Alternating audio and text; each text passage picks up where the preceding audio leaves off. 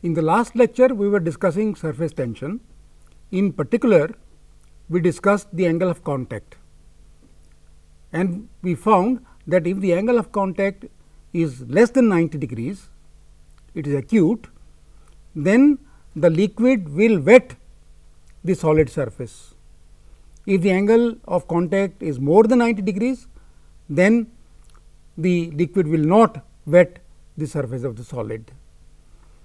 And this wettability is important from the point of view, say, in our daily lives, from the point of view of cleaning clothes. If the water is not able to wet the surface of clothes, then it won't be able to remove the dirt. So, therefore, we add detergents which reduce surface tension and also reduce the angle of contact, so that the water spreads over the surface and is able to clean the soiled areas. In this lecture, we take some other properties of fluids. We will talk of streamline flow and we will talk of the important Bernoulli's principle. If you have ever stood on the bank of a large river, say like Ganga or Yamuna in plain areas, you will see the water flows very slowly, very placidly, very orderly. There is it's a very orderly flow of water.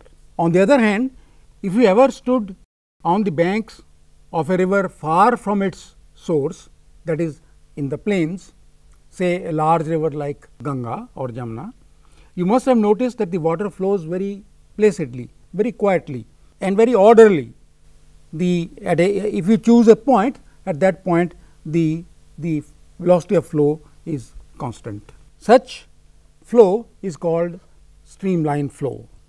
On the other hand, if you see a stream or a river or water in a channel which is, say, during floods, then you will see that water does not flow quietly, does not flow orderly. There are, let us say, things like these irregularities and these eddies in water. The water does not flow quietly, but it flows like this, and if there is some obstruction, then it flows over it, and there are eddies like this produced in water. And if you concentrate on a point, then at that point the velocity is not constant. Velocity of flow is not constant. The direction of flow is also not constant. It keeps changing every second. Such a flow is not a streamline flow. I will give you an example, very interesting example. If you have visited, say, some place higher up in Himalayas, you must have seen a river or a stream there. I have a picture of river Ganga in the Himalayas, and you see the water flowing not very quietly, not very orderly, and it has a very sort of, there are eddies if there is an obstruction and so on. This kind of flow is not a streamline flow. The streamline flow is this, where it is very steady, and if you concentrate at a point, then the direction of flow of water and the velocity of flow of water is constant. Now, these are again streamlines. How do you define a streamline? A streamline is shown here, a blue curve, and the tangent to it gives the direction of flow of water. And if a small object, say a piece of wood, is placed into water flowing steadily, the path traced out by the object is called a streamline. That means, if you want to see what a streamline looks like, you stand at the bank of a large canal, say, just float a paper boat, and then you see the direction that it takes. You will see it will flow steadily in the same direction, and the path it traces is called a streamline. And I show streamlines here, and the tangent to a streamline at a point gives the direction of flow of water. Here again two more examples of streamlines. Take this streamline, for example. Here the tangent to this is in this direction, so this is the direction of flow. Here the tangent is in this direction, therefore, this is the direction of flow of water. The concept of streamlines is similar to the concept of lines of force in electric field or magnetic field. Let us take an electric field. This is the line of force. Tangent to it gives us the direction of the field. In a streamline, similar thing happens. The tangent to the streamline at a point gives the direction of flow. As two lines of force cannot cross each other, because we must have a unique direction of the field at that point. Similarly, two streamlines also do not cross, because at a given point you cannot have two directions of flow. You must have a unique direction of flow at that point. So, therefore, two streamlines do not cross each other. I show you two more examples of streamlines. Suppose water is flowing and we have a cylindrical object in its path. Then what happens? The water will flow over it, just as here. This is a cylinder and water flows over it orderly in streamlines, if the flow is not at very high speeds. Here is an important thing called aerofoil or airfoil, and if this is in the way of the fluid flow, then the streamlines will take this shape. They will go over it and they will go under it, but they will remain streamlines. The motion of the fluid is said to be turbulent when it is highly unsteady, as I showed you the example of the river Ganga somewhere near its source. You see, here water flows chaotically. I mean, at a given point the direction of flow changes, the velocity of flow changes, and if there is some obstacle, then eddies are produced inside this water. This flow is called turbulent flow, and turbulent flow is very difficult to understand mathematically, at least at this stage. How does turbulent flow come in? Here you have the streamlines, as I showed you earlier also. This is a cylinder, the water flows over it and water flows under it and flows along streamlines. This is slow fluid motion. But suppose the fluid motion becomes fast, then what happens? Then you start seeing these eddies behind the cylinder. You will start seeing these eddies. This is the beginning of the turbulent flow. And if the velocity of the fluid increases more further, then you will see more of such eddies. The turbulent flow has become more turbulent as the velocity increases. What decides whether the flow would be turbulent or streamline? There is a number called Reynold's number, which decides whether the flow would be streamline flow or would be turbulent flow. And this number is given by this expression, rho V L by eta. Rho is the density of the fluid, V is the velocity, typical velocity of the fluid, and L typical dimension of the channel in which the flow takes place, and eta is something that I will explain further also, is something called the viscosity of the fluid or viscosity of the liquid, and this number is dimensionless. If you plug in the dimensions of rho, V, L and eta, you will find that this has no dimensions, this is just a pure number. So, this is the streamline flow.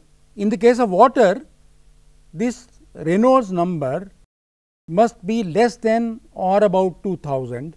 If this is less than 2000, then the flow is streamline, as shown here. There is no turbulence, you can see there are no eddies, there is no irregularity.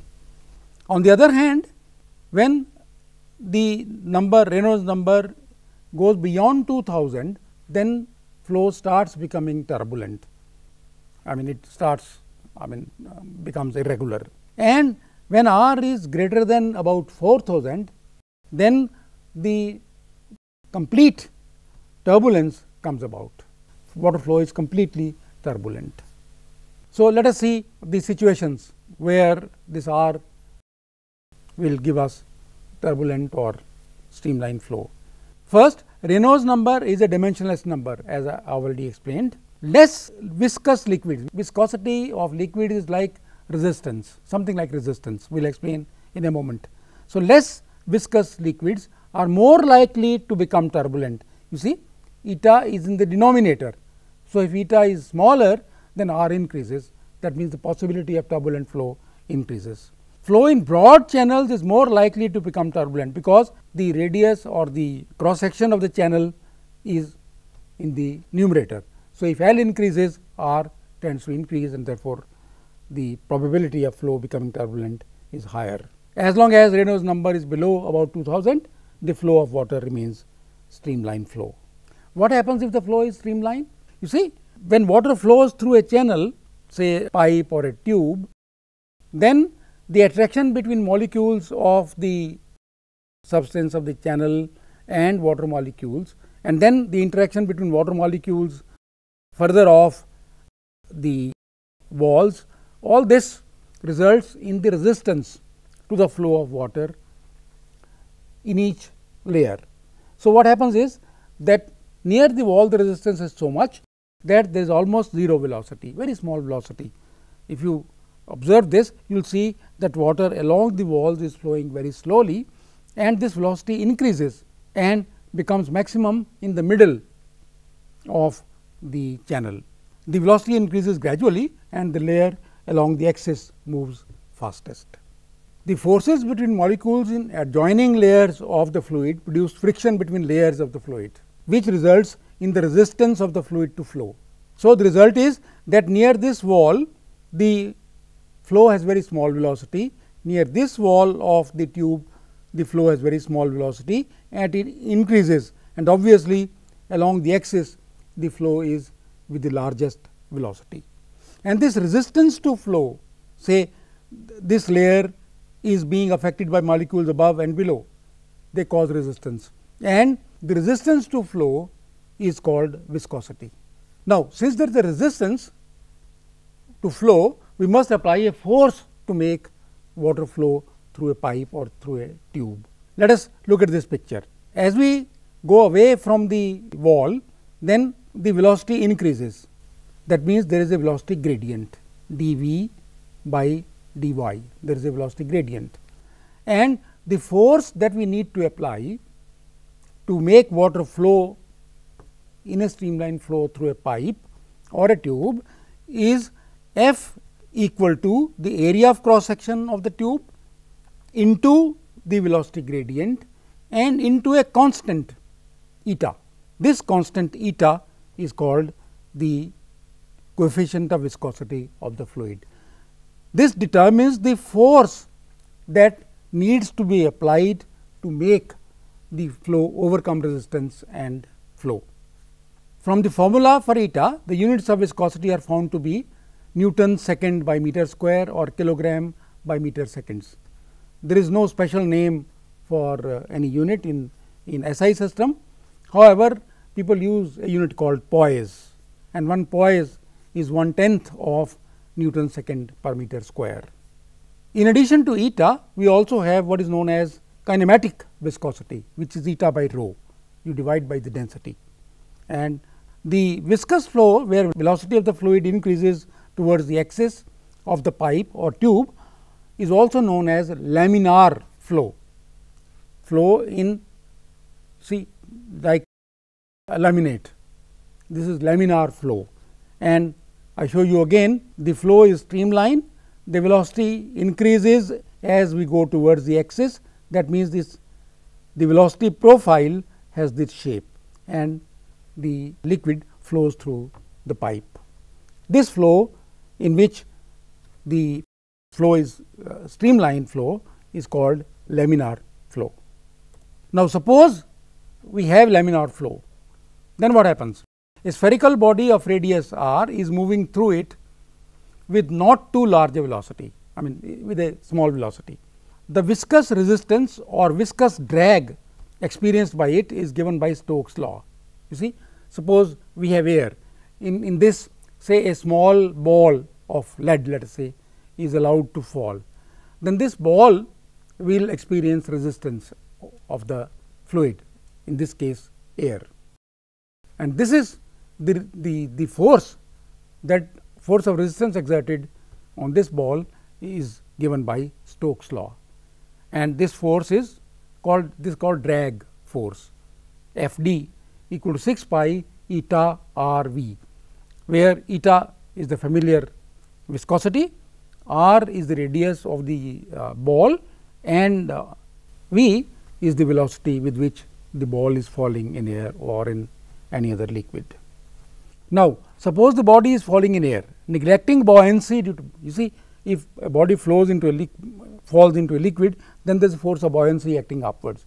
We can neglect, in the case of air, the force of buoyancy. Then the net force acting on the body is its weight mg minus the force which is upwards, which is 6 pi eta Rv. So, the net force is 4 pi by 3 pi r cubed rho g. This is the volume times density times g, that is the weight, and 6 pi eta Rv, that is the force given by Stokes' law, which opposes the motion of this body. If we equate these two, then the velocity, you see, if these two forces become equal, then there is no force acting on a dropping, say, ball or even raindrop. There is no force acting on it, and therefore, since there is no force, there is no acceleration, therefore, the velocity becomes constant, and this constant velocity is called terminal velocity. You see, you have a raindrop coming from a great height, and then at some stage the weight is balanced by the force of viscosity or force due to viscosity given by Stokes' law. At that point, there is no net force acting on the raindrop, and therefore, it acquires what is known as terminal velocity. After that point, it falls with constant velocity, terminal velocity. And if we just use this formula to derive the expression for V by equating these two, and V terminal is 2 rho g by 9 eta times r squared. Notice that it is proportional to r squared, and we shall see very interesting consequence of this, is proportional to r square. Because of their long journey, raindrops and hails are bigger pieces of water falling, are able to acquire terminal velocity.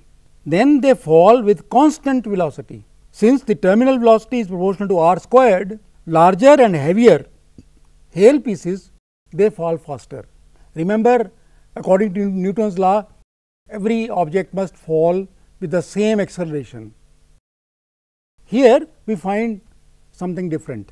The larger pieces fall faster than the smaller pieces. It is all because of viscosity, and these larger pieces, they acquire larger velocity, larger kinetic energy when they suppose hit you, and therefore, they can cause greater damage. So, if you are going outside in rain, and rain drops will not harm you, but if there is a hailstorm, hails falling can cause lot of injury, because hails being larger in size, they acquire larger terminal velocity and larger kinetic energy, because the terminal velocity is proportional to r square, and therefore, these hail pieces, they fall faster than the smaller and lighter ones, making them potentially more dangerous if they hit you. When a body falls in a liquid, say a steel ball falling in a liquid column, then force of buoyancy cannot be neglected. Then what happens is, the drag force as well as the force of buoyancy, they act upwards, the weight of the ball acts downwards, and when these two are equal, the upward force and the downward force, then the ball acquires terminal velocity. And the equation now is this: the F net, the net force acting on the ball is 4 by 3 pi r cubed into g into rho b minus rho l. Rho b is the density of the ball, rho l is the density of the fluid, and this 4 by 3 pi r cubed rho l into g gives the force of buoyancy. This is equal to the weight of the liquid displaced, and this is the weight of the ball itself, and this is the Stokes' law, the force due to the viscous drag. And when F net is 0, then we get the terminal velocity, and the expression now is 2 r squared into g by 9 times eta into rho b minus rho l. So, if you have a small ball of steel falling in a long column of mercury, say in a burette, then you can see that it falls, it has an acceleration, but after some time it falls with constant velocity, because the net force acting on it becomes 0, and after that the velocity becomes constant. In this lecture, we have discussed some properties of fluid like the viscosity, streamline flow, turbulent flow, and the terminal velocity which is acquired when a particle falls through a long column of a liquid. Next time we shall take some more properties of liquids. We shall discuss Bernoulli's theorem. We shall also discuss Torricelli's law and some other phenomena.